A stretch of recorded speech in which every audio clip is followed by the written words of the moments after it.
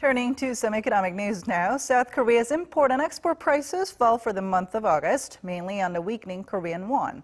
Our Hyesung has more. Korea's export and import prices both fell in August.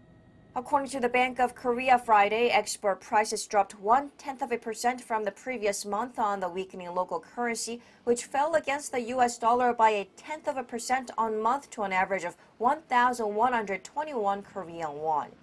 Compared to the same period last year, export prices went up around 2%. By item, exports of agricultural goods went up 0.6% on month, but the rise was offset by falling prices for industrial goods like primary metals and textile products. Import prices in August also fell by 0.2% on month.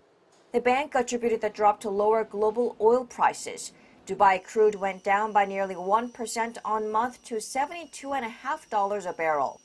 Prices of intermediary goods and consumer goods fell. Raw material prices also dropped 0.4% on month on lower prices for industrial goods.